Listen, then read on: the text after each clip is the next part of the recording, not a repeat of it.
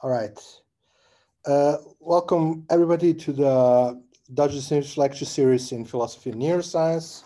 I'm really thrilled today to welcome Linda Douw, who is an associate professor at the Department of Anatomy and Neurosciences of Amsterdam University Medical Center. She did her PhD at the Department of Neurology of the VU University Medical Center and did her postdoc at Antinula Martino Center for Biomedical Imaging at the Harvard Medical School and Massachusetts General Hospital.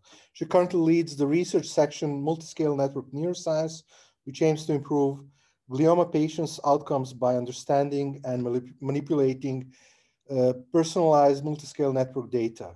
She is intrigued by network science as a translational methodology and uses it to explore the interdisciplinary crossroads between medicine, neuroscience, and philosophy.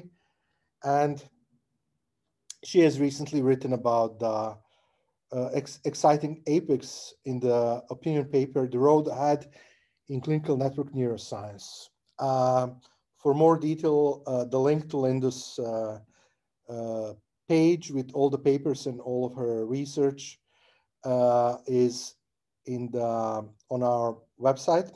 So please check it out. Today, Linda will be talking about multiscale network neuroscience. How can we link cells, networks, and symptoms in brain disease? So, Linda, the floor is yours. Thanks a lot, Daniel, for this opportunity to talk about at least one aspect of our work. And I've made the presentation a little bit so that I will go through a lot of data, a number of papers, and at the end, the more philosophical discussion, at least led by me, comes. But I can imagine that the more philosophically underlaid people in the audience will probably have many, many philosophical thoughts along the way. So I'm happy with questions in between, by the way, if anyone wants to ask a clarifying question, or at the end, it doesn't really matter to me. So yeah, I'll be talking about how to link cells, networks, and symptoms in brain disease. And the reason to do, or what sort of surrounds this whole problem is the tyranny of scale. So here, this is a figure from the Human Brain Project, which is a large project that aims to elucidate the workings of the brain. And it's obvious that not only our behavior functions at different scales, or at least that the brain has impact across different scales, both in terms of structure and function. So on the left, you see spatial scales where there are cells that impact how the brain is functioning, from nanometers and proteins all the way up to the entire body and how we relate our body to the rest of the world. But also in terms of time, we can look at picoseconds, what happens in molecular dynamics, all the way across to development and aging, where of course also a lot of change is happening. And I think $1 million question in neuroscience is how to deal with this tyranny of scales.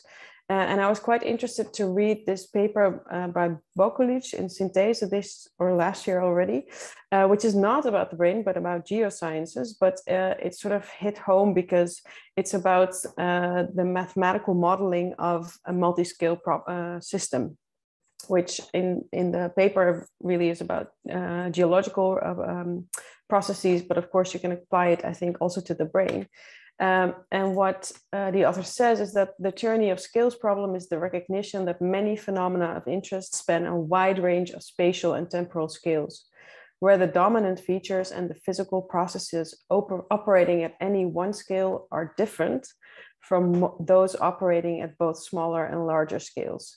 This physical fact then poses the following methodological problem.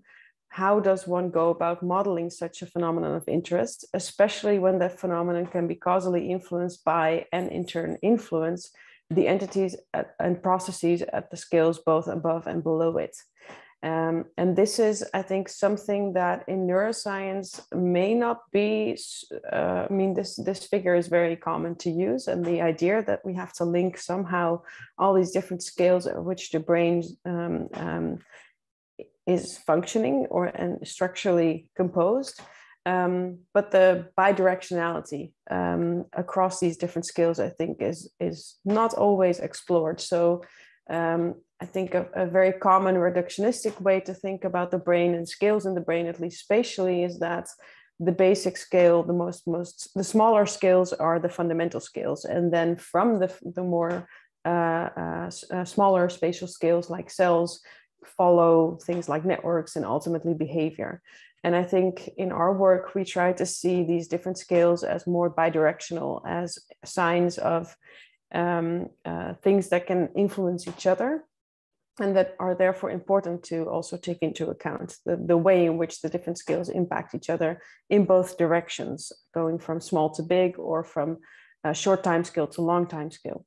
And I'll be presenting some studies on what I think are not necessarily ways to show that these scales impact each other, but that's what I would like to discuss with you at the end. Like, how can we move forward?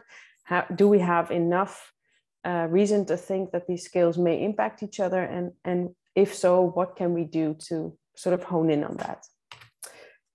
So the population that I study predominantly is glioma. Those are primary brain tumors. They are the most common type of primary brain tumors, but it's a rare disease to begin with. It occurs in 6 out of every 100,000 people.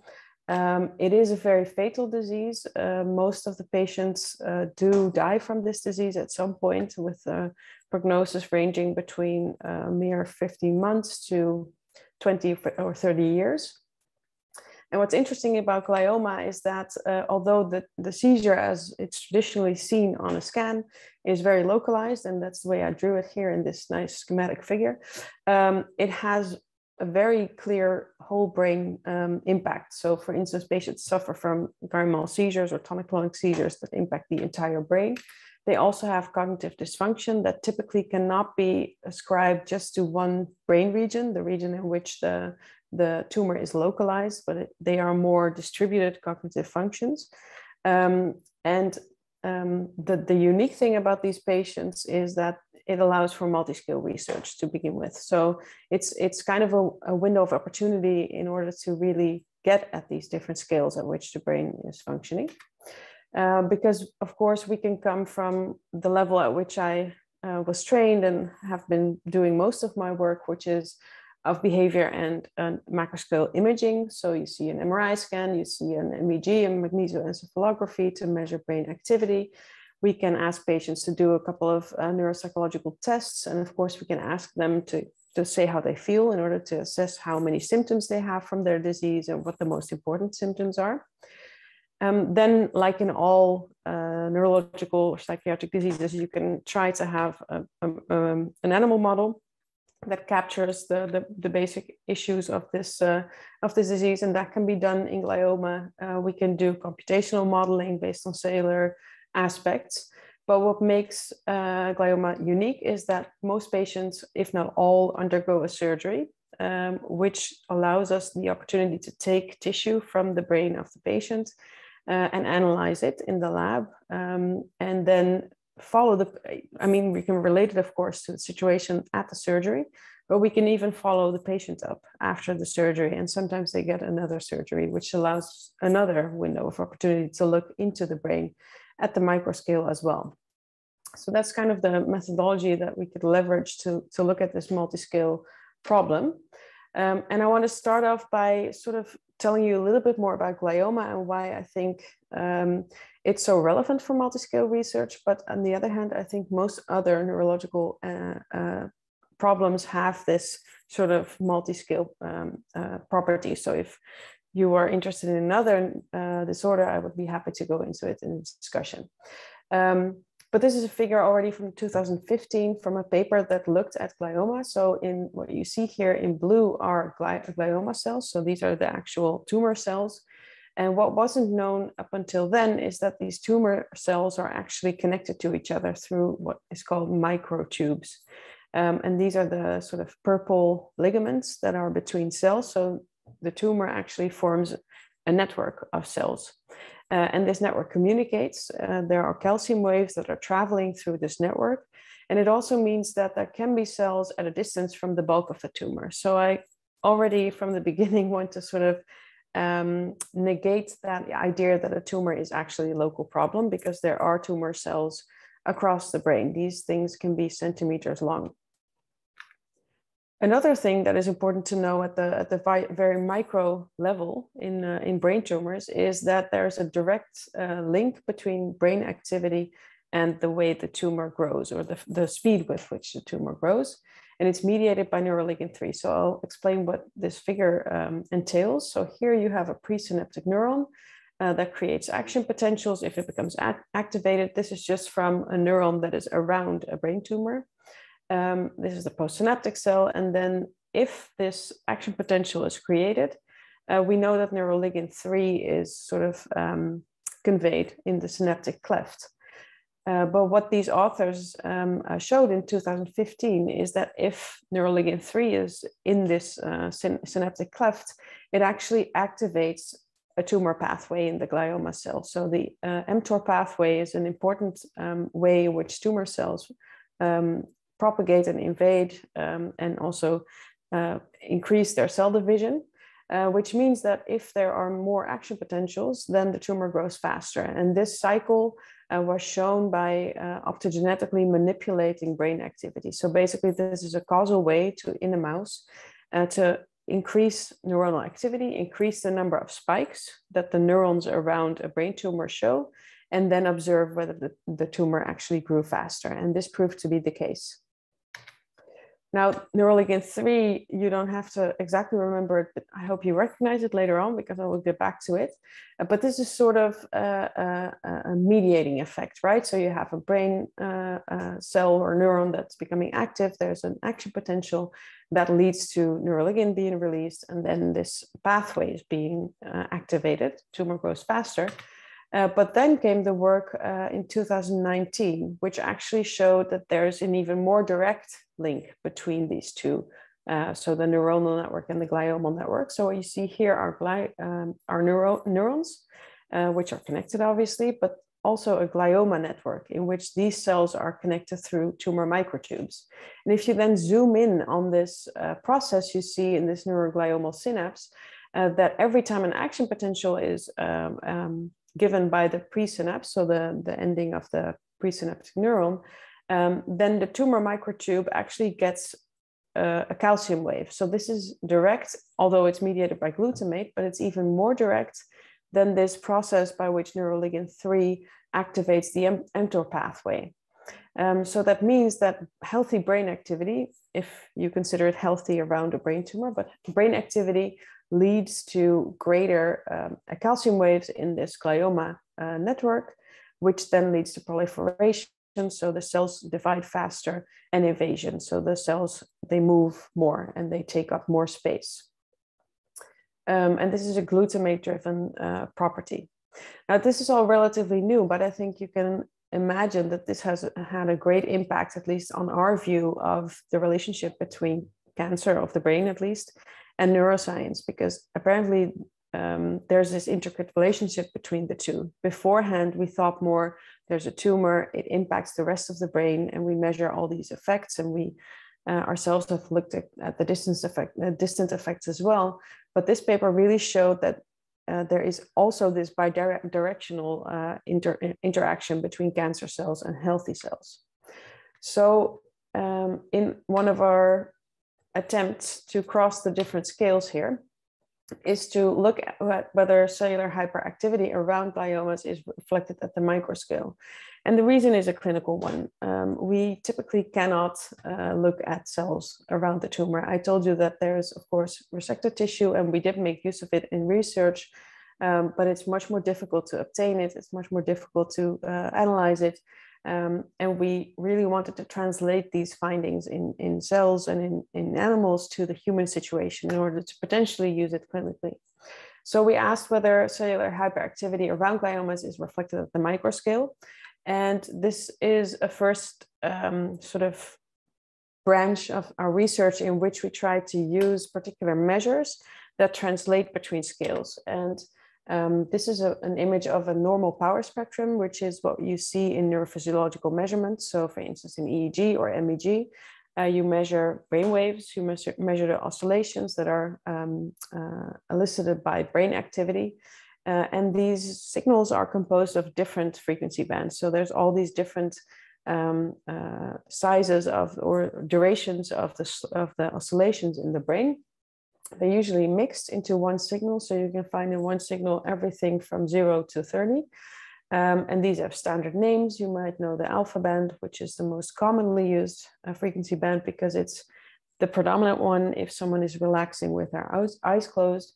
And you see also that when you go into the frequency domain, which is this plot, that you see the extent to which each frequency band or each frequency is represented. So in this plot, you see here the different frequency bands, and here is the Fourier amplitude in arbitrary units. Doesn't really matter.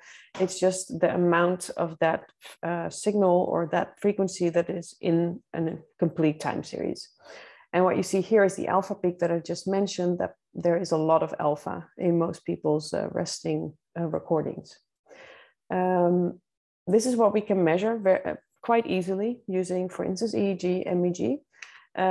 And in order to really translate that to the microscale, people have been doing very nice research where they use a combined measurement of both these types of signals with micro or single cell recordings.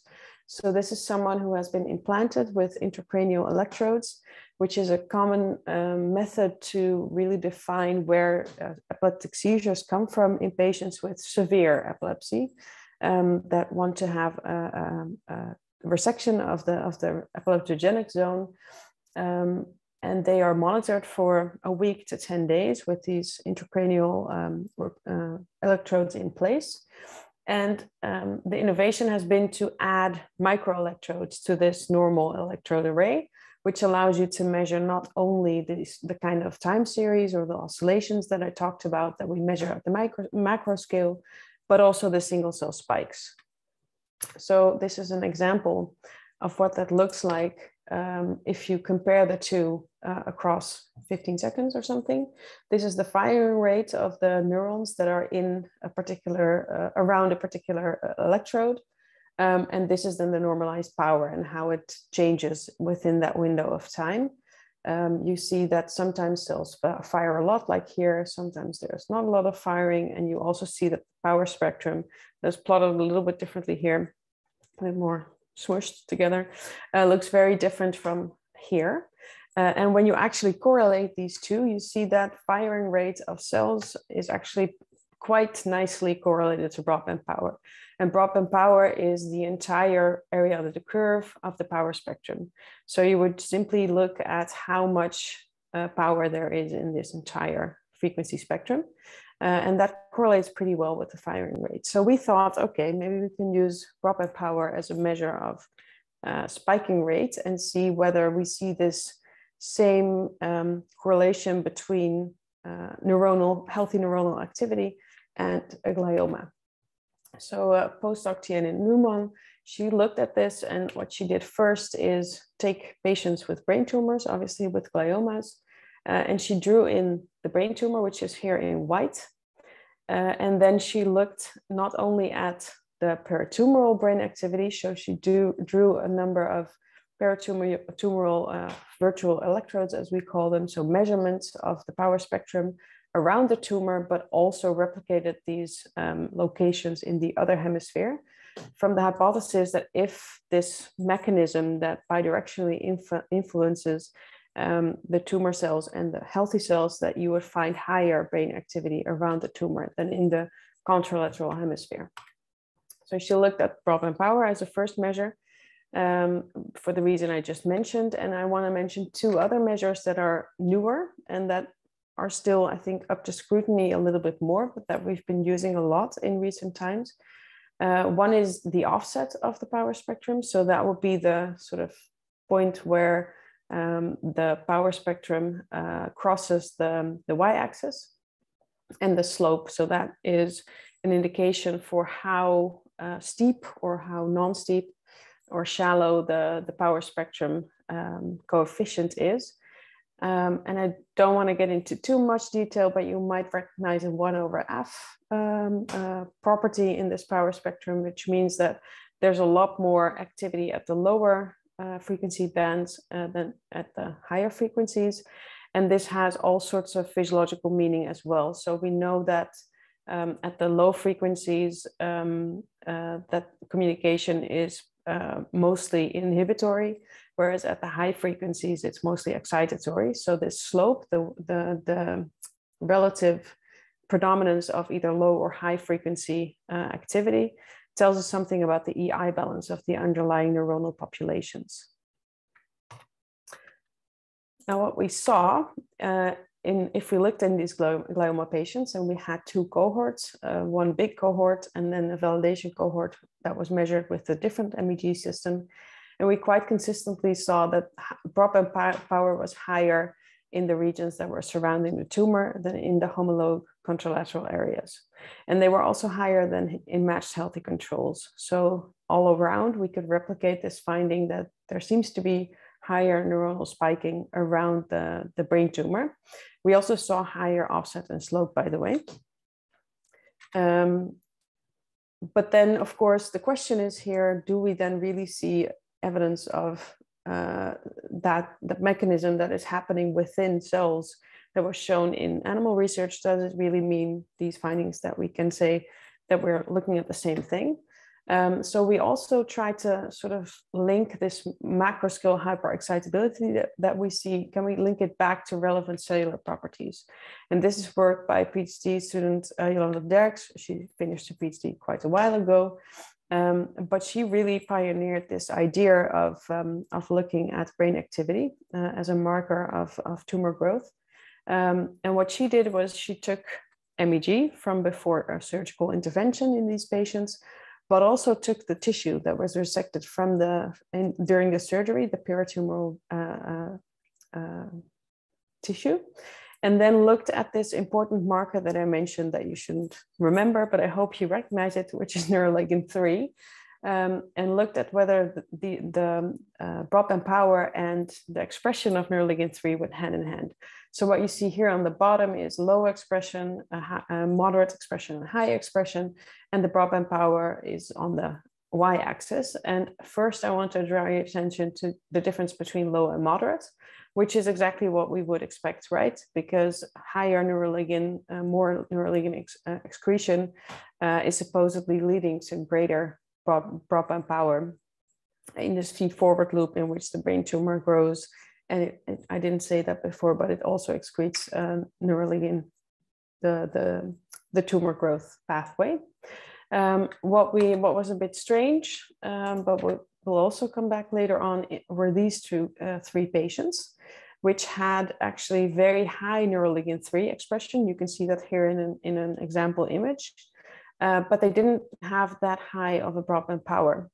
And these were actually patients with oligodendroglioma and a 1p19q codeletion, which is a subgroup of glioma patients. And actually in the papers that I showed you before about both the microtubes and also the neurogliomal synapses, these types of tumors rarely go hand in hand with extensive microtubes, and neurogliomal synapses have also not been observed in these types of patients. We really didn't know it back then in 2018. But we think now that this is an explanation for why this sort of association between broadband power and neuroligin 3 doesn't hold for this type of patient. So the next question in this study was also, can we then say something about growth of the tumor? Because ultimately, if there is high neuroligin 3 or moderate, as we call it in this case, if there is higher broadband power, does this have any relationship to the speed with which the tumor grows? So progression-free and overall survival are very important outcome measures in cancer in general, and also in neuro-oncology.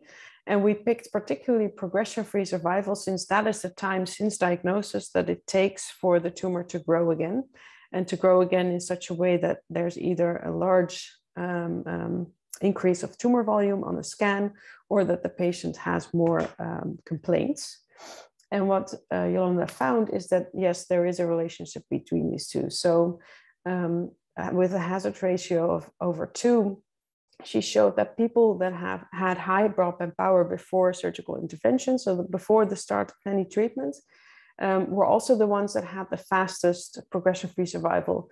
So a hazard ratio, for those of you not familiar with survival analysis, a hazard ratio of 2 means that people with high broadband power had a twice as big risk or twice as short a time until they developed this progression. So that would indicate that people that have this higher brain activity are at risk for faster tumor growth or already have faster tumor growth.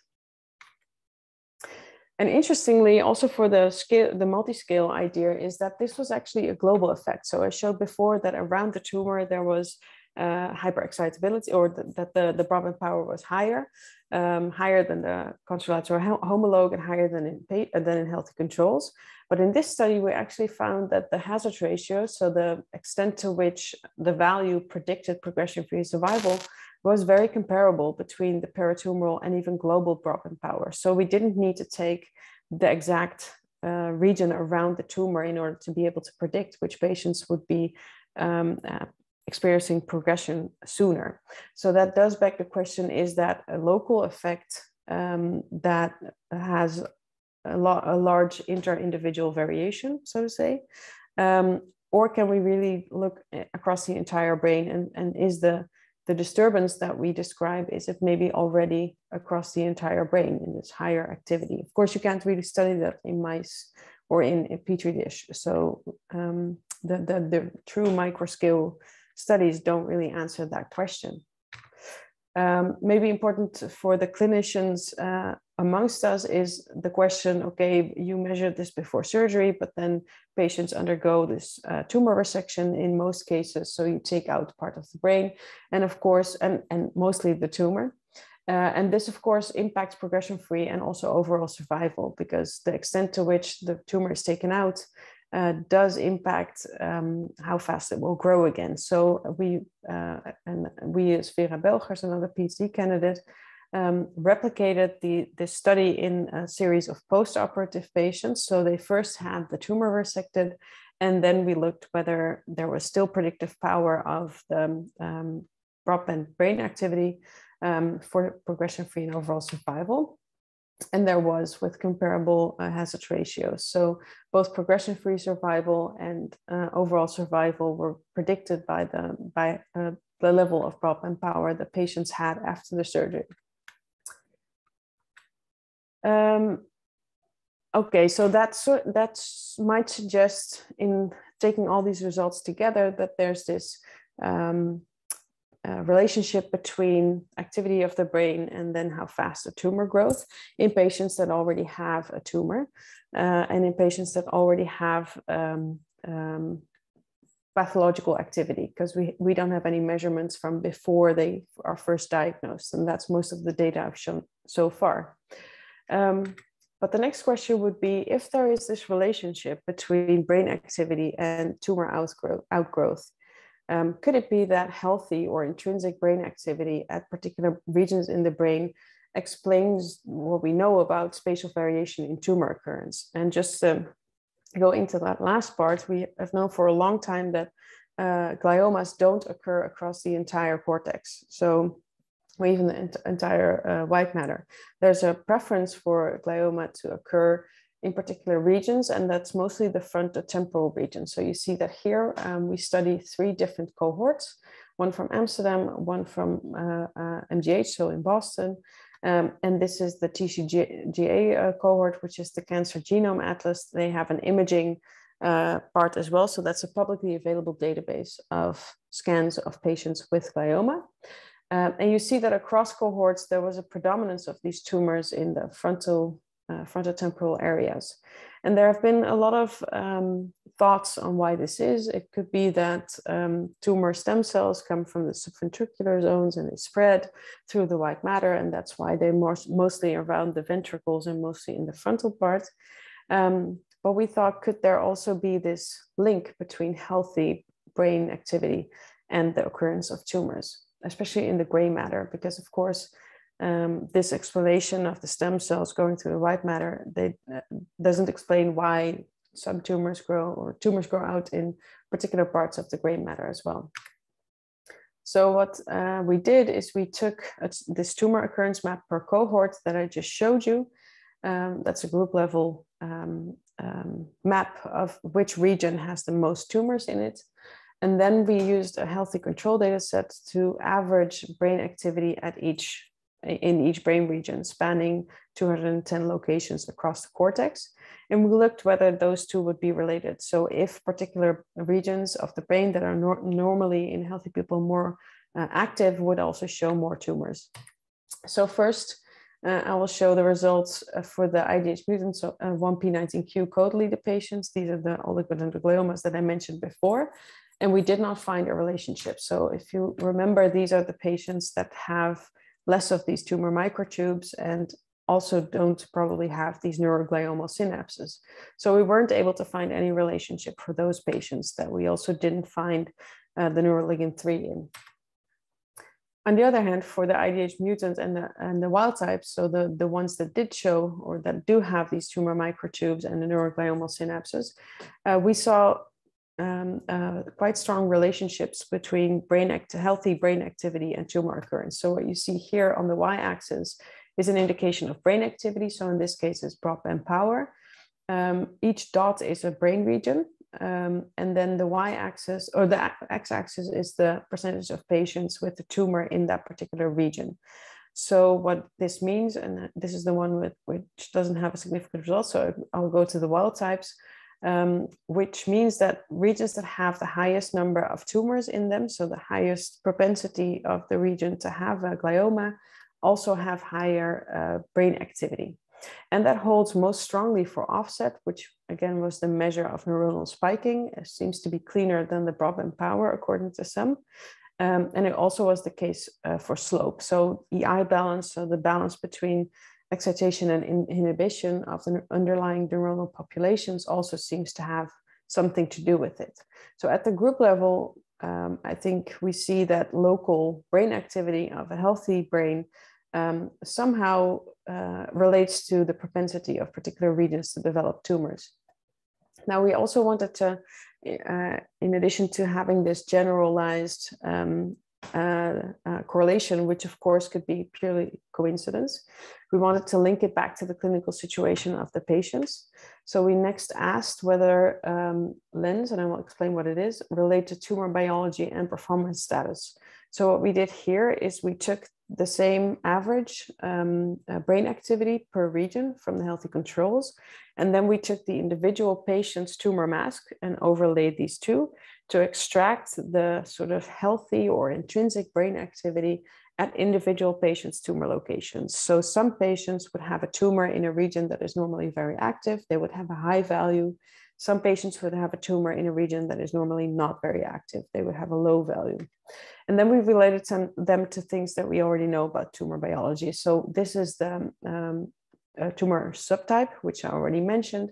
There's different subtypes. It doesn't really matter, but the IDH mutant ones are the ones without tumor microtubes. They're also the ones that have the longest prognosis, and they live for a very long time. Whereas the IDH wild type are glioblastomas, and they typically have a very short survival. And what we saw is that the LENS, so the healthy brain activity, and in particular the slope, so the balance between excitation and inhibition, or the slope of the power spectrum coefficient, tracked the molecular subtype of the individual patients. So patients with co-deleted tumor had a lower slope. Then came the IDH mutant ones without co-deletion, and then the glioblastomas. So higher excitation inhibition balance, which means, or actually it's a higher inhibition, it's a higher EI balance if there's a higher slope, means that the tumor is of a worse subtype. And we saw the same when we looked at performance status of the individual patients. So KPS, or Kanowski Performance Scale, is a very standardized, very short series of functional statuses that we ask or that we observe in the patient, such as, can the patient still walk? Can they take care of themselves? Can they, or are they bedridden, for instance? And we saw that patients that had a low KPS also had high slope at the tumor location, or that the intrinsic slope at that tumor location was higher than the patients who had a high KPS. So were still able to walk and take care of themselves. And this was in part regardless of the tumor subtype. So even in the IDH mutant collated tumors, which have a good prognosis, and as you can see here, have a low lens slope, we also saw a difference between the patients within that group with low versus high KPS, although you can obviously see that our statistical power is not really big because of the small numbers of patients we were able to include in this part of the study. So that kind of tells us that there's this bidirectional relationship between tumor cells, healthy cells that we can observe in the macroscale as well as the microscale. The next question we wanted to ask and that I want to talk about here today is we now only looked at measures of activity, which in typical sense, and at least as we use this, is a very local property, right? I did allude to the global nature of this predictive value of brain activity for survival. But I now want to get into the sort of spectrum when you go from local to global. So we talked about local activity. I now want to go to the more global perspective of the macroscale brain. And for that, we use brain networks. So this is an image of the seminal paper by Watson-Strogatz on networks in general and also brain networks. And network theory has been really a very cool tool, if you ask me, to combine both local segregation or functional specialization or even anatomical local processes, and at the same time look at the global properties. It really is a way to not only localize, but also distribute. And these measures of clustering and path length, which are the most classical network properties that we look at, they offer a way to sort of look across the scale from local to global and see what is happening there. So for those of you not familiar with network theory, it's very simple. You have nodes, which are balls in this figure, and you have connections between them. The clustering then asks how many of the neighbors of a particular node are also connected. It sort of reflects the cliquiness of a network. So how many subgroups are there that are very locally organized? And another important measure is the path length, and that's the number of steps it takes from one node to get to the other. And if you average them over the entire network, you see that there's this spectrum going from a regular to a random network, in which a regular network is very clustered. You see all these triangles and little groups of nodes that are connected to each other. But the path length is also really high because it takes a long time to get from one side to the other, because you have to cross all these intermediate regions or nodes. The random network is the other way around. So there's almost no clustering if you draw a random network. But there's also low path length because of all these long crosslinks. And the optimum is where the brain is, and basically any network that sort of functions in the world, where both are combined. So here you have both high clustering, there's local specialization, there's local segregation, and there is also integration across the different parts of the network. And the combination of the two, of course, is the most important one. This is just an image for you to get a little bit more of a grasp, if you don't do or know network theory, of what this means for the brain. So usually we have brain regions being the nodes in the network, and then we use some sort of measure of connectivity or connection in order to draw such a network. So this is the structural network, for instance, in which you can use diffusion-weighted imaging to look at the actual white matter pathways that are connecting different brain regions. And you can make a simple depiction of the different connections between the different brain regions. And you can look at the properties of individual nodes. So this is what I mean with, you can look at both the overall architecture sort of this network, but you can also look at individual nodes and look what their role is within the larger network of the brain. There's of course also functional networks, which is what we've been using more actually than structural networks. And for that, you can use MEG as well, which is over here, but also EEG and functional MRI, because basically the idea is that regions of the brain that become active together and become deactivated together are somehow functionally linked. Maybe important to emphasize is that the idea is not that there's a direct anatomical connection or that there's a synaptic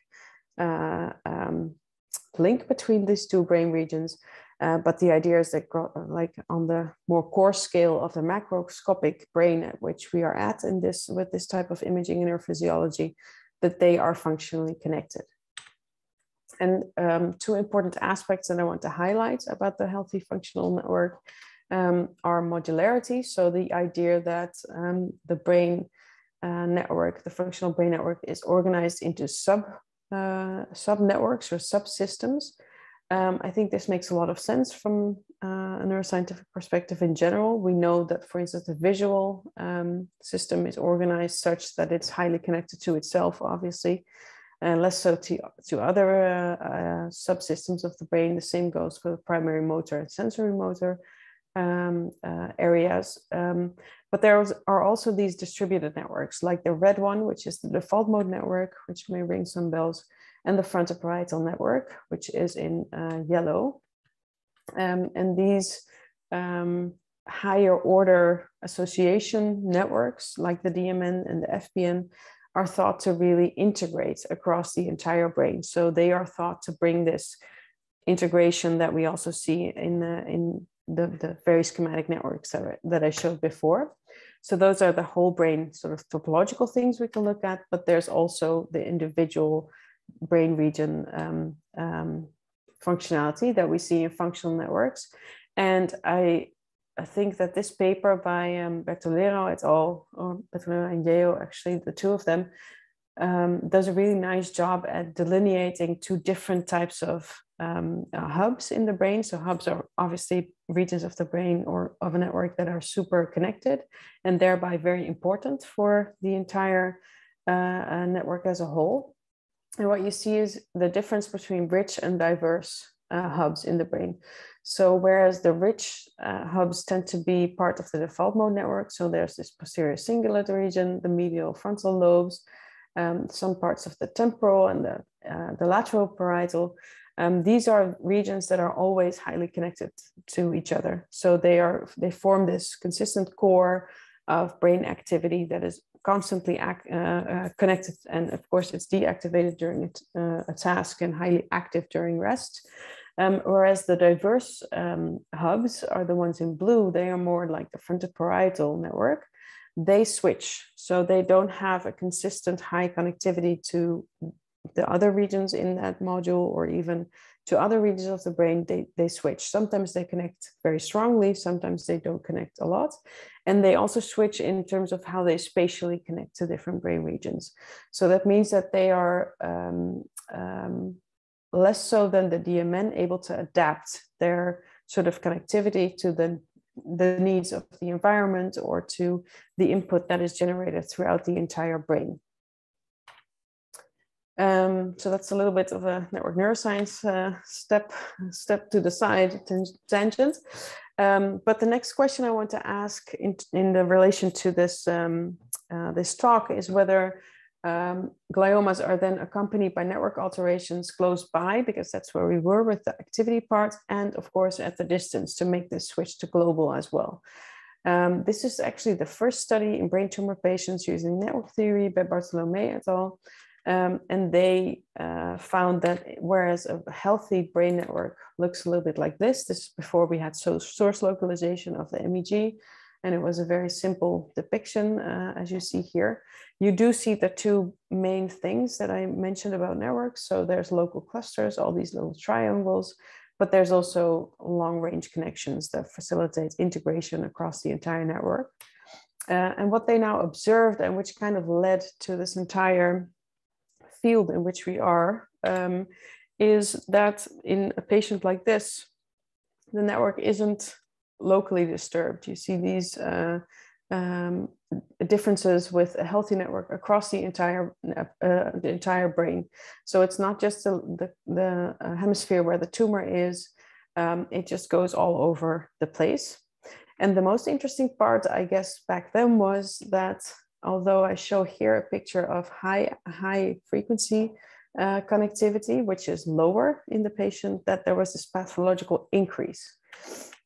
So what we actually see if we take together all the literature, and this was done by Yolanda in 2014, but studies since have sort of supported this main view, that whereas in the normal brain network, you have this balance between clustering and path length or segregation and integration, that in brain tumor patients, you have a higher local clustering. So you see this increase in connectivity that is well, I'll get to that, but it's on average all over the brain, which is associated with higher seizure vulnerability. So like I mentioned before, seizures do occur in almost all of these patients. And it's the level to which the brain is organized in such a clustered way. So the way in which activity, but also dysfunctional or aberrant activity from a particular region can spread to its nearest neighbors, and they are also connected to the nearest neighbors. And that way it spreads across the entire brain. That link has been established quite strongly. But we also see that there's a relationship between longer path length, so less integration, and cognitive deficits. And we see this in brain tumor patients, but we actually also see this in a more normal range in healthy people, that the more efficient the brain network is, so the more integrated, the better someone can perform on a cognitive task. So the idea here was that this local increase in clustering or in sort of noisy communication between brain regions that are relatively close by in the network sense, sort of causes the overall integration to go down, because there's all this noise that is keeping the shortest path from being used. But this was kind of the state of network neuroscience at some point, that we knew about these global topological properties and didn't really know how this translated to local properties. So what we then did, and this was amongst others led by Shanna Kulik, another PhD candidate, and we tried to see whether these network alterations are in fact truly global, and if at all do they relate to the intrinsic healthy networks. And I'll explain that a little bit more. But what Shanna and also Yolanda did is they took patients and healthy controls. They wanted to replicate, first of all, the globally high clustering that has been reported in literature, and then compare peritumoral versus non-tumor clustering while normalizing for what we already know about spatial variation in clustering. Then see whether distance between the tumor and the local clustering was or whether distance was related to the local clustering, from the idea that maybe there's no difference between the tumor regions and the rest of the brain, but there could be some sort of gradient by which regions close to the tumor would show this higher clustering and regions further away would not. And like I said, we did the same thing as Tiana did, which is map tumor occurrence to, in this case, local clustering of healthy people. So first of all, we were able to replicate this finding that global clustering is altered. This should be global actually, is altered in these glioma patients. But what we see in this large cohort here for the first time is that it's actually a subset of patients. So this is the spread of the healthy controls. And here you see the patients, and it's clear that some, and even most of the patients, fall completely within what you could normally expect in a healthy control cohort. But these are the patients that are actually pathological. So we zoomed in a little bit more on those patients. And what we saw when we looked at either the tumor regions and the non-tumor regions, that there's no difference between the two. So in the high global clustering group, so these are the ones in the red circle here, we saw that the tumor and the non-tumor regions were just as abnormal in terms of local clustering, whereas the tumor and the non-tumor regions in the normal clustering group were just as normal in terms of local clustering. So that means that this indicates that there's at least no difference between tumor and non-tumor clustering in brain tumor patients.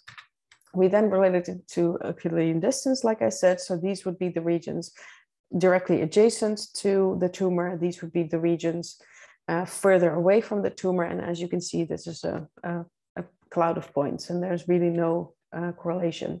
So this led to the conclusion, which is interesting, that local clustering is not just aberrant around the tumor, and it doesn't differ from aberrant clustering far away from the tumor.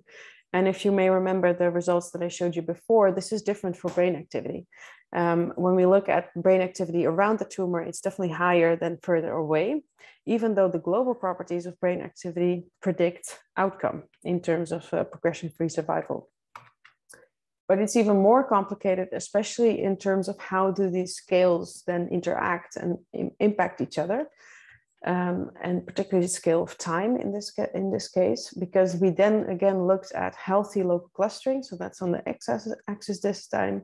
That's of the healthy controls. What is the intrinsic clustering of a particular brain region? Each dot is a brain region. And then this is the grouped or the summed tumor occurrence. And again, you see that higher clustering is associated with more occurrence of tumor. And actually, there's another paper by Douw and colleagues in Brain, I think 2021 or 2020, that showed the same principle for fMRI data, that brain tumors tend to occur in regions of the brain that are more connected, that are more more connected in the entire brain network. But the interesting part is, so this is healthy clustering. We didn't measure anything in the patients. And tumors tend to occur in regions that are marked by higher clustering and also higher activity, as we saw before. But the interesting occurs when you then look at the actual measurement in the patients of the clustering. So again, we split up between high global clustering. So these are the patients that are in the red circle on the left that I showed before. These are the ones with normal clustering. And this is the healthy clustering of their tumor location. If you map the individual tumor location over the healthy brain activity. And what you see, and this is not significant, but it's borderline significant, that the high global clustering group has a tumor that is in a normally low clustering region of the brain. So even though tumors tend to occur in highly clustered regions, if they occur in a low clustering region, then the patient somehow has this high pathological clustering happening. And I think this sort of hints or it gets at multiple questions that we can ask, like, did these patients already have, can we really compare healthy local clustering with the patients? I mean, this was, we don't know whether these patients already had higher clustering in particular brain regions. They could be different from the healthy people we included on the left. But that would also be interesting, right? Because that means that patients who will develop at some point a brain tumor already have other clustering before they do develop a brain tumor. It could also mean that the network as a whole responds differently to tumors occurring in particular brain regions with low clustering and perhaps low activity. Then the network would respond to a brain tumor that occurs in a region with high clustering. And one thought that we had, or one hypothesis, would be that regions that have low clustering are typically regions that may not be so, may not have a lot of buffering space, so to say. So they may not be able to deal with any insult to the activity that is happening based on the tumor, which means that they could show higher aberrant brain activity if the tumor occurs in that brain region. But of course, this is an interesting sort of multi-scale question that we could ask and try to get at in the future.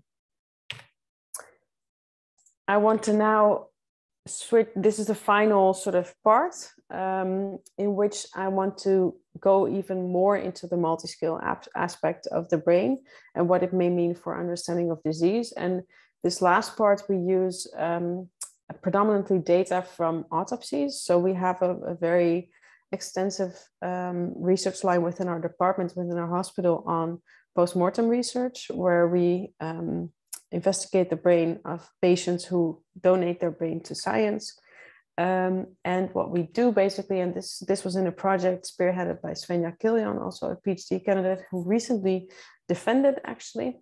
But we looked at network disturbances and the cellular substrates thereof in multiple sclerosis. I will talk a little bit more about what we expect in in a moment, but basically the whole idea of such a postmortem research line would be that on the macro scale, patient dies, they are transported to the hospital, and then we do a postmortem scan while the brain is still in the skull. So they go into the scanner, and we can do, not of course functional imaging, but we can do diffusion-based imaging. So we can make this parcellation. These are the nodes. Then do tractography, which is a way to extract which regions of the brain are structurally connected. We threshold them. Well, these are a number of processing steps, but then basically we get this network in which we can see which brain regions are structurally connected to which other regions.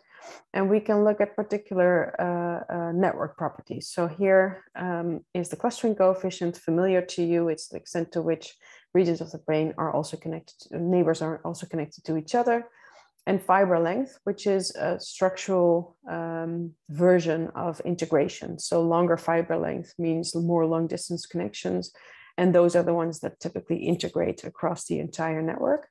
And we did this for 5 regions of the brain, and you see them here. So these are the 5 regions that we extracted from each of the patients and looked at the clustering and the fiber length. At the same time, on the microscale, we extract the brain from the skull then, and we resect these same 5 regions. And there we can look at the properties at the actual microscale. So Svenja stained for neurons, for axons, for astrocytes and oligodendrocytes to get an idea of the properties of the microscale. Now, what's important to realize in general in MS is that we see very comparable network problems at that macro scale level of networks. There seems to be a high overlap between brain tumor patients and MS. And we saw that even in this small study with only 8 donors, because a greater lesion load correlated with both higher global clustering and reduced fiber length. So there was this increased segregation, and there was a lower integration of the structural network according to how many lesions the patients had, or the volume of the lesions. But of course, the interesting part was to correlate the 2 scales. So to look whether, for instance, neuronal size would relate to the clustering coefficient. And I'm showing one of these correlations here, which we did with linear mixed modeling, in which we took into account both the subject and the different regions per subject. And what we generally tend to find is that regions with larger neurons and higher axonal density have lower clustering and longer fibers. So that's what you see on the left. If a region is made up out of larger neurons that also have higher axonal density, so more axons, then the region would be characterized by a low clustering, so not that many local connections, but a long fiber length, so a more integrative role of that brain region in the entire brain network. And the other, these were correlations. So of course, vice versa for small neurons with low axonal density. These were mostly the locally highly clustered brain regions. So that tells us something about how disease impacts or the sort of signs of this disease across different scales. But we can go a step further and talk about symptoms, because ultimately, of course, that's where we want to also we want to go from the cell to the symptom. And for that, we use the type of data that we also have for these glioma patients. And we did a study in patients with temporal lobe epilepsy, in which surgery is achieved in most cases, or, well, not of all patients, but in the cases we include here. They also suffer from comparable network disturbances. And there's the epilepsy network literature is huge. So I just picked some images from my own work, but it's definitely not the best to illustrate. There are better papers, but I had these figures and I think they convey what I want to convey, which is that there's predominantly a disintegration of the default mode network. So that's what you see here. There's healthy controls. This is the functional network with fMRI. These are the temporal lobe epilepsy patients. And whereas in healthy controls, the default mode network, the red network is one thing. It has a frontal part and it has a posterior part. In temporal lobe epilepsy patients, it's basically disintegrated. So it's being cut up into 2 sort of separate networks. And this is important because we know that DMN relates a lot to cognition. So for instance, memory problems. And particularly the different brain regions in the DMN have been related to, and the integration or the network properties of different brain regions within the DMN have been linked to, for instance, memory problems. And this is just to illustrate the posterior cingulate cortex, which is over here. And we showed here that all these connections that we drew in white are different between patients with same temporal lobe epilepsy patients, but just the difference between memory preserved, so intact memory functioning, and disturbed patients. Another region that we very recently looked at is the lateral temporal lobe, which is, if you remember this image that I showed you of the DMN, is also part of the DMN. So it's in this sort of square here. And we related the integrative properties of this brain region to memory functioning using eigenvector centrality. And eigenvector centrality is basically another hub measure. So it takes into account how important a particular node is by looking not only at the number of connections it has, but also the number of connections of the nodes that it connects to. So in this case, none of the nodes that it's connected to have connections. So this is low centrality. Whereas in this case, the nodes that this pink node connects to also have connections and more than the average. So this would be higher centrality. And we found that there was a relationship between centrality of this part of the temporal lobe, part of the DMN, and memory functioning in these temporal lobe epilepsy patients. Now you might be wondering why look at all these different parts of the DMN. Well, in this case, it was because this was part of a study that made really unique use of the tissue that was resected in these patients and did a whole range of microscale tests as well, but also cognition. Like I said, it correlated with memory functioning. But basically what my collaborators at the VU did was take out the tissue in the operating room, run to the lab, put it immediately in a nice medium, and then patch clamp and do morphology analysis. So that's what we used in this recent study. We, on the microscale, took the resected node, which you can see here. We looked at total dendritic length, which is a measure of how complex the neurons are in a particular brain region. And we also did the patch clamp recordings and looked at the action potential kinetics. So that would be the speed of the action potential. And again, that says something about the complexity of the neurons and how much they are able to integrate. So the main idea was here to see whether integration at the microscale, so at the level of averaged neuron properties, would relate to the macroscale. And at the macroscale, we used this measure of eigenvector centrality that I mentioned before that was related to cognition in these same patients. Now, what we saw is that these integrative properties did indeed go hand in hand across scales. So this is a full sort of parallelogram of the different types of centrality we looked at. So we looked for fMRI separately, we looked for MEG separately. We also integrated them using multi-layer network technique. I won't go into the details, but basically if you sort of squint your eyes, you see that all of these correlations are green, which means positive. And some of them are large or significant.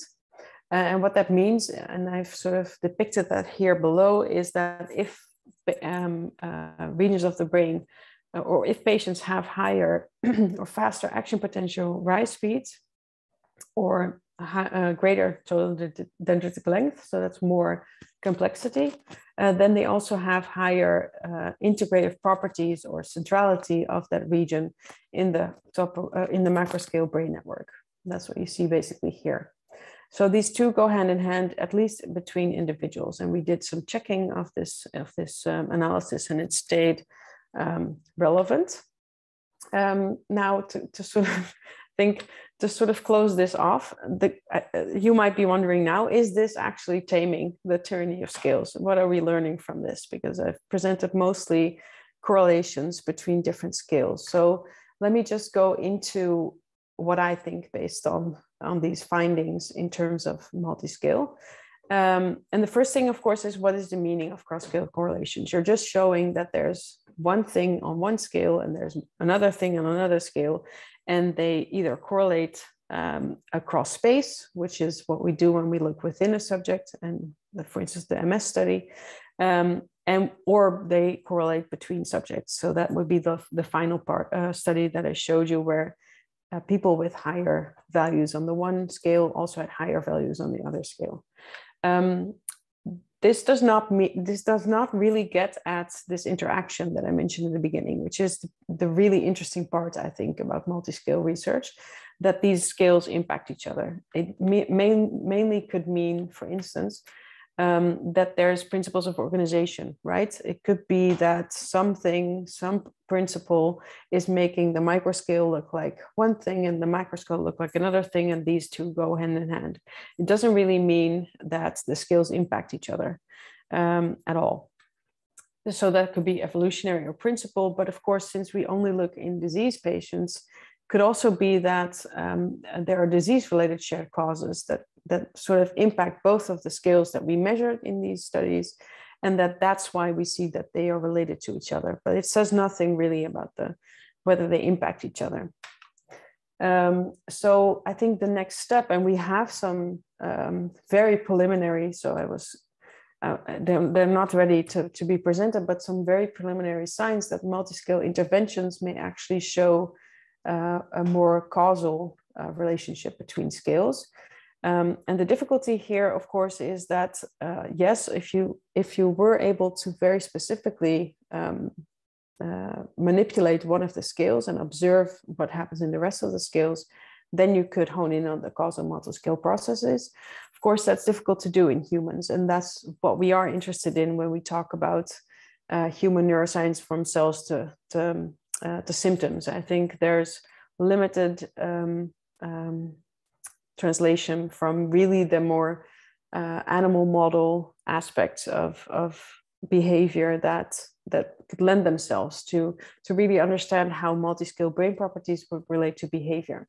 But I think this is where the real answers to the question, how do scales impact each other, come from. That's a fundamental question, like, did we show now with these studies that there's relationships, or that scales impact each other? No, I don't think so, but I do think we showed that this is relevant for clinical neuroscience. I think it's evident that the way at which brain disease manifests itself from the microscale to the macroscale is something we need to really look at a little bit more, especially since there are interventions that could sort of tweak particular scales more so than others. And I want to draw particular attention to what we saw in terms of intra and inter-individual variation, which of course in general is a big topic, I think, in clinical neuroscience, where you see that there's this normal variation that we see across the brain in terms of space. And there's also, and the impact of the disease the disease impacts that to some extent. So that's what you saw in the studies in which we showed that there's larger or greater brain activity around the brain tumor in brain tumor patients, even if you correct for normal variation across space. But we also see that the intra-individual variation across the entire brain is not very important when we try to predict progression-free survival, because there the global measure was just as good as the intra-individual or as the peritumoral activity. So that begs the question whether, to be relevant for clinical neuroscience, do we need to be so specific about exactly how these different scales interact? And that's something I think we can ask in general when we talk about this type of research. And it's a discussion I've had with multiple people based on, for instance, the work where we show the neuroligin 3 to be related to broadband activity and to survival. Is there enough reason to assume that we are actually translating these animal research findings to the human, or should we also do the same type of very intervention, which you can't do basically? So then the answer would be, we don't know.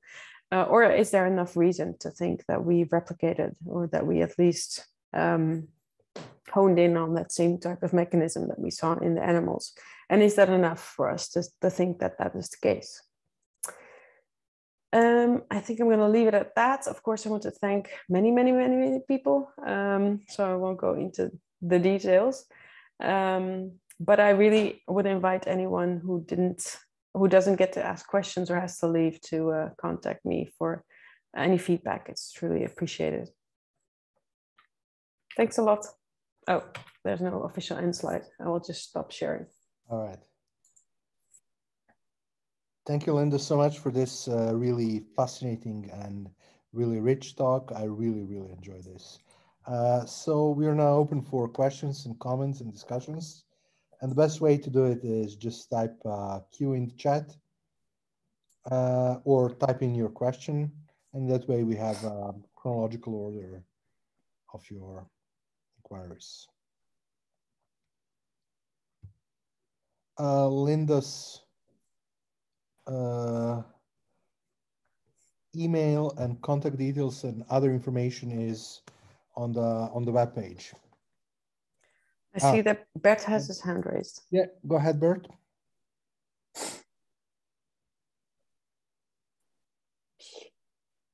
Yeah, I have the impression that you have a very reductionist view on brain function. Really? Yeah, cells communicate in a network, and that leads to function. But there's also other views, and I think I've mentioned that before, and that is the concept of John Joe McFadden, who says there is an electromagnetic field that spans the brain function, the brain surface, and that's the mechanism that tunes the different parts of the brain. So the apparent network is derived from that mechanism. Mm-hmm. And you could say, according to that line of thinking, that a tumor cell might disturb in a certain way, a tumor mass might disturb in a certain way this electromagnetic field. So is that complementary to your way of thinking, or do you want to completely deny that possibility? No, thanks. It's a very interesting question, interesting topic. As you know, I'm fascinated by this. I actually don't think that I think in a reductionistic way myself. I think what I presented today shows that the scales at which we investigate to begin with is based on a reductionistic history. And that's also why we picked these scales in some of the studies. Because I'm definitely not saying that the cell leads to the network at all. I think actually there's much more happening there. And I think the opposite is true, especially for functional networks, that the network dictates how the cell will behave. But I don't have data on that. But how can you say that? You clearly correlated the size of a neuron, yeah, and the axonal complexity, yeah, to its role in the network. Yeah, but it's a correlation, right? So there's no direction in that. I'm not saying that the axonal properties lead to the network properties, nor am I saying in this research that the neuronal network is leading to axonal size differences, which I think can also happen. But I'm just stating that these two go hand in hand. And that's also, I think, a major shortcoming of the research so far, is that it is all correlative. So I think we haven't at all gotten to your actual point, which is, of course, that there are these causal mechanisms that may take place at multiple scales, right? Because yes, the electromagnetic field hypothesis, I think, is very interesting. If that field would be important and a tumor would disturb it, then yes, of course, it would impact the entire brain. It would still make me wonder why the peritumoral region more than others. But I think there's also, so that would be an example where the entire like the large scale would impact the smaller scales. At the same time, that also happens locally, and we already know it. There's this whole theory by Pascal Fries about how the sort of synchronized activity of larger neuronal ensembles impacts the way in which individual spiking is sort of taken up by the network or propagates, which is well, it's very weird to say that these are similar ideas, but I think they are. I think they are both examples where the macroscale would impact the microscale. And I think that's super rare. And that's what I started with in the beginning, right? Saying that I think that this happens in both directions and that scales can impact each other in a non-reductionist way. It's just very difficult to show that it's the case. In network theory, we have this idea, and I think it was Tononi who sort of posited it, that the dynamics of the macroscale, macro, so a large network, would dictate the individual node's activity. And they proved this mathematically using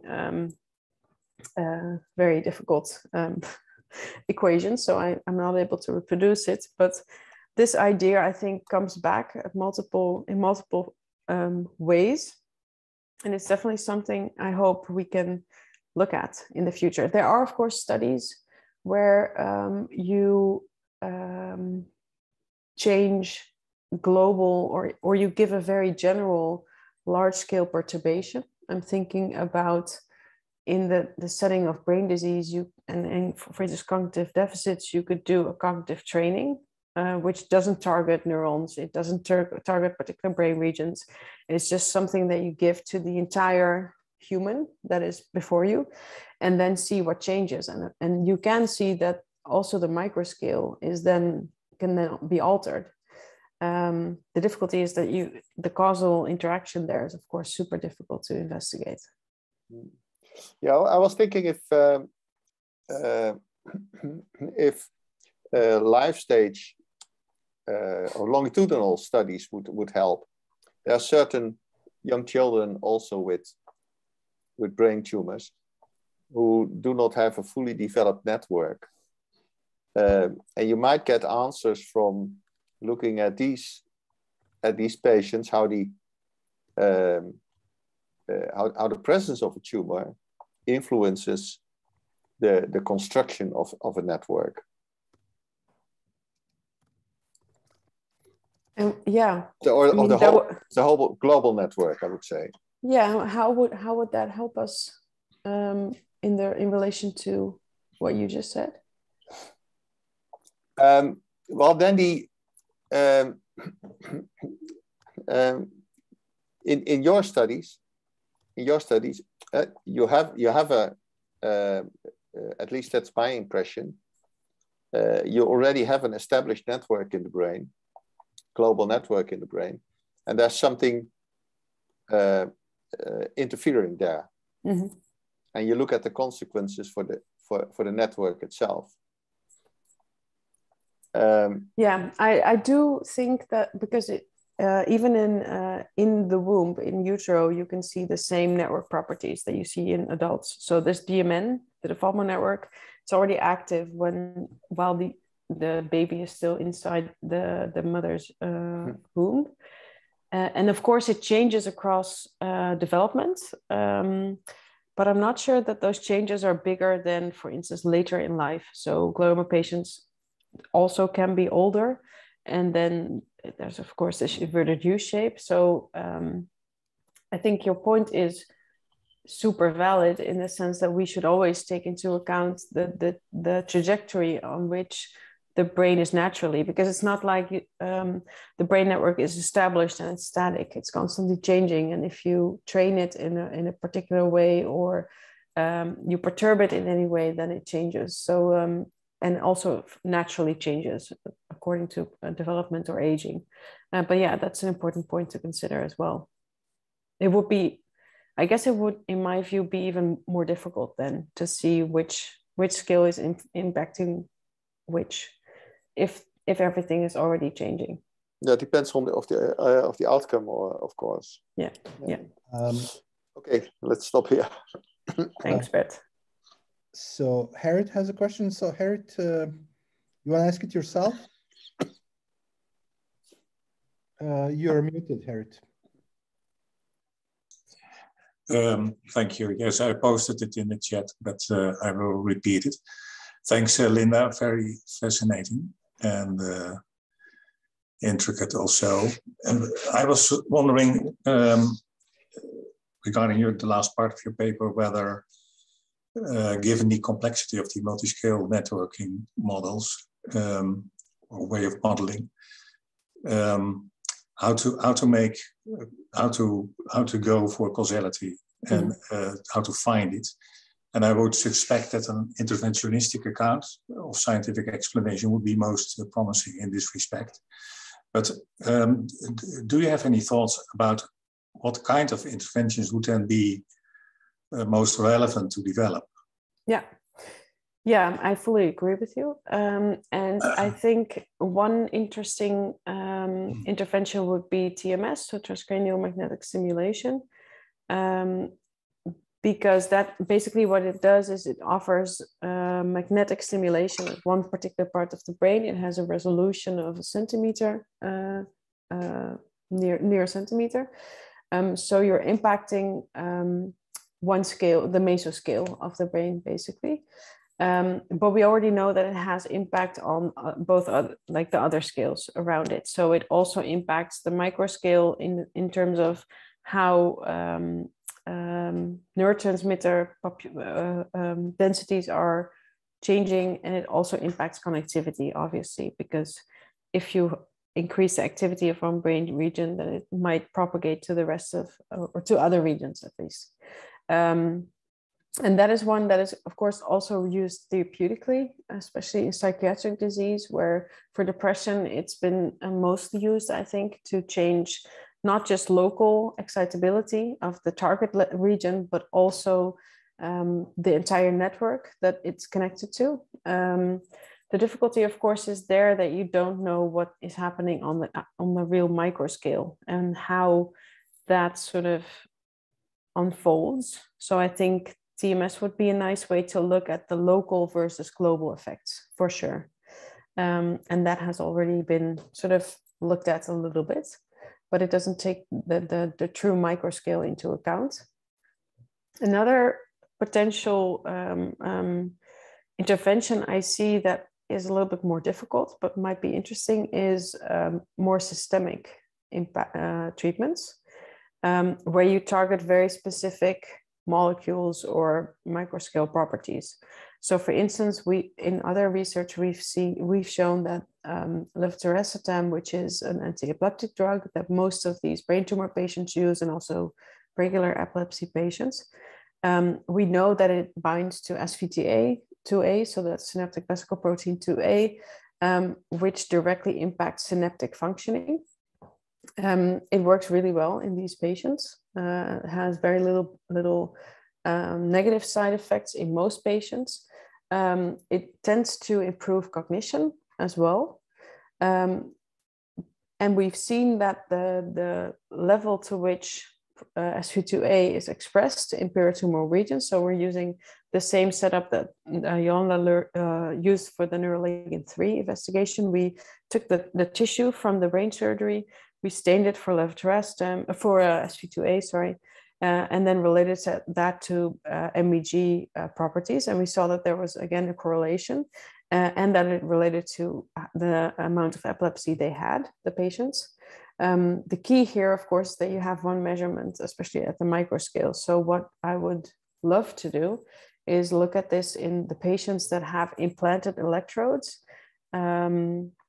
both microelectrodes and normal electrodes, because they usually the drugs are tapered down, the anti-epileptic drugs, because the reason that they are implanted with these electrodes is to measure seizures. So if they don't have them, they will taper down the drugs and then see where the seizures come from.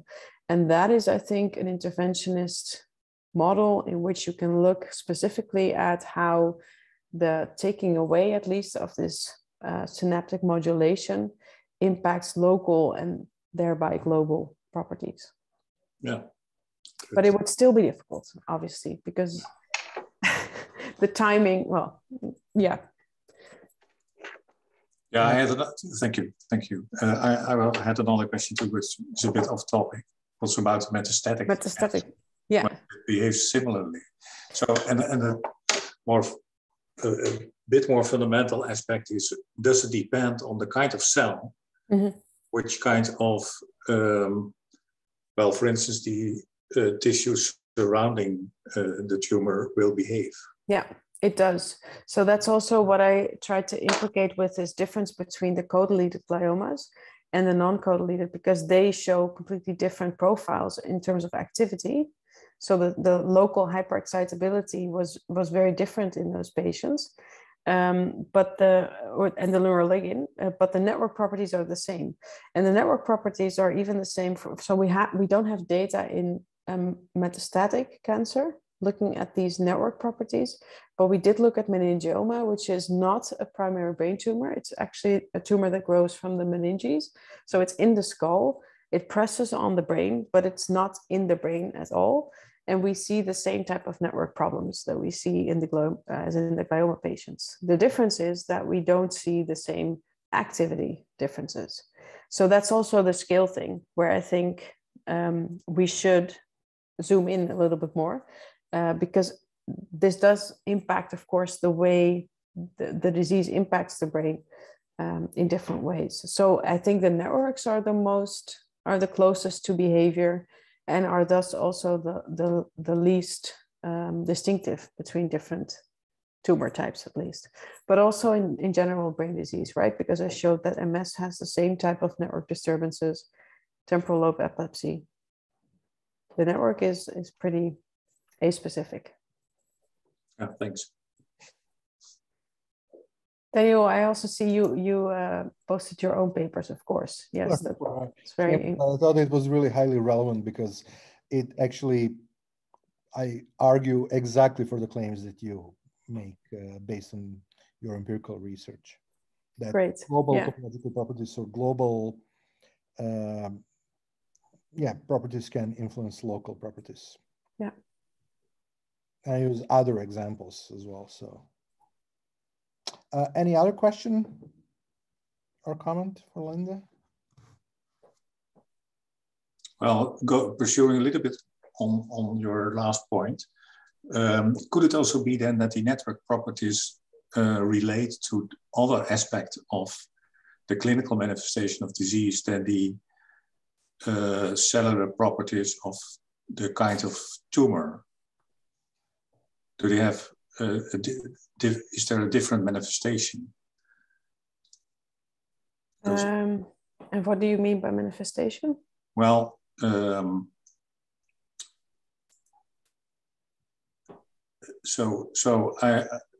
the background of the question is that we suppose always that there is a relationship between symptoms and causal mechanisms at some underlying level. Mm-hmm. And now you say the global network properties are similar in many different forms of brain cancer. So, but then my question would be, do they also relate to different aspects of the disease? So a simple example could be, do the network problems relate to, for instance, the mental aspects of having a brain tumor? Or I'm not really thinking that this would be the case, but to make the general point clear. Yeah, I think that's the case indeed. So, for instance, fatigue is of course a symptom that occurs across different brain diseases and psychiatric disorders, right? And we see that the network correlates of fatigue tend to be the same for different distinct, what we think of as distinct neurological psychiatric problems. So yes, I think that the manifestation of brain networks, especially if you look at the more global aspects of brain networks, they are more related to the symptoms than to the actual pathology of the disease.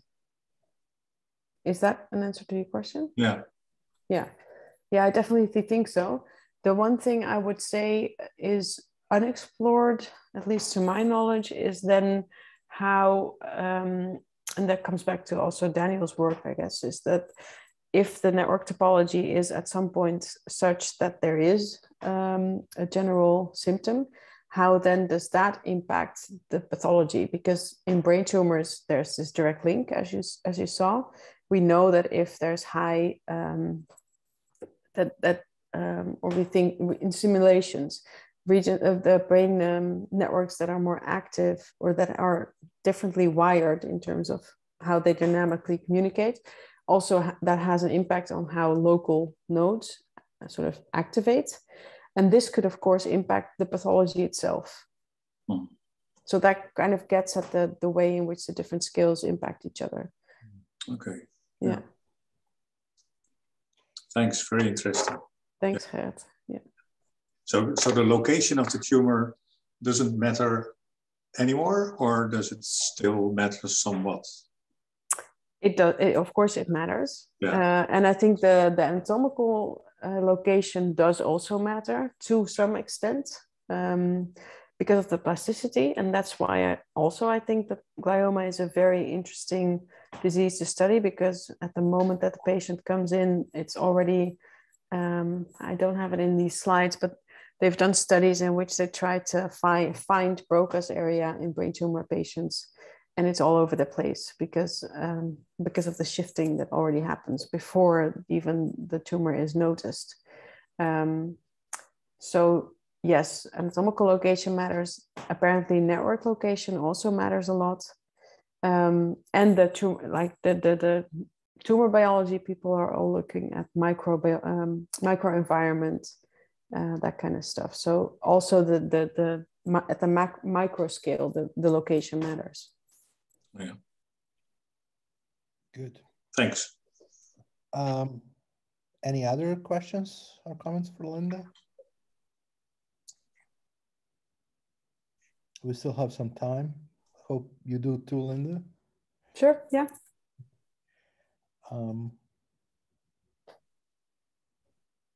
But if not, even the discussion is being recorded, and we will post this on YouTube very quickly. And as I said, you can get in touch with Linda with further questions or comments through the lecture series website, where you have all information about Linda's personal website and her work. But if there are no further questions, let's all thank Linda again.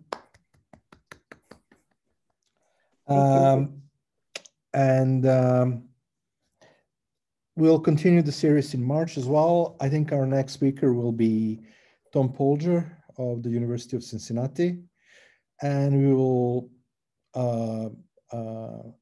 advertise the talk through the usual channels. So with that, I wish you a happy afternoon. Ciao, ciao. Thanks.